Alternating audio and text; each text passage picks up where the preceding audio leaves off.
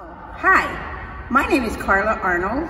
I have been a member for almost 2 years, and it is one of the best things I've ever done for myself.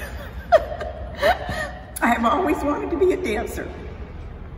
And here I am at almost 80 years old, taking ballet classes and jazz classes and modern dance classes. I haven't gotten into the tap yet, but who knows. And we do all kinds of things here. We do Indian, classical Indian, we do flamenco, we do Latin, we do African fusion.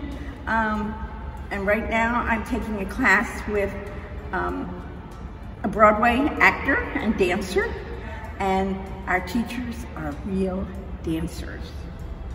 Dancers from Twyla Tharp, from Hubbard, from Alvin Ailey, so it feels like I'm home because I've always wanted to do this, okay?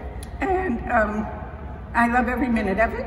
I've actually done some volunteer work, getting ready for the ballet ball. I did some volunteer work working with the special needs program they have, a dance program.